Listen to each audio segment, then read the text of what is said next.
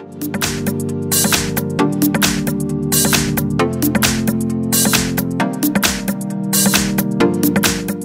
I've got Samsung Galaxy A70 and let me show you how to locate IMEI and serial number on the following device.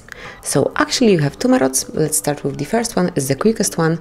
You have to open your phone dialer and then enter a secret code, which is *#06#. And that's it. Now you can read both IMEI numbers assigned to your Samsung Galaxy A70 and also serial number.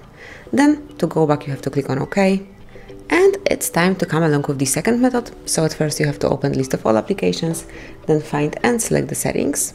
Here you should pick about phone, and over here you will be able to notice serial number and both IMEI numbers. And that's basically all. This is how you can locate unique numbers that are assigned to your Samsung Galaxy A70. Thank you for watching, please subscribe our channel and leave the thumbs up.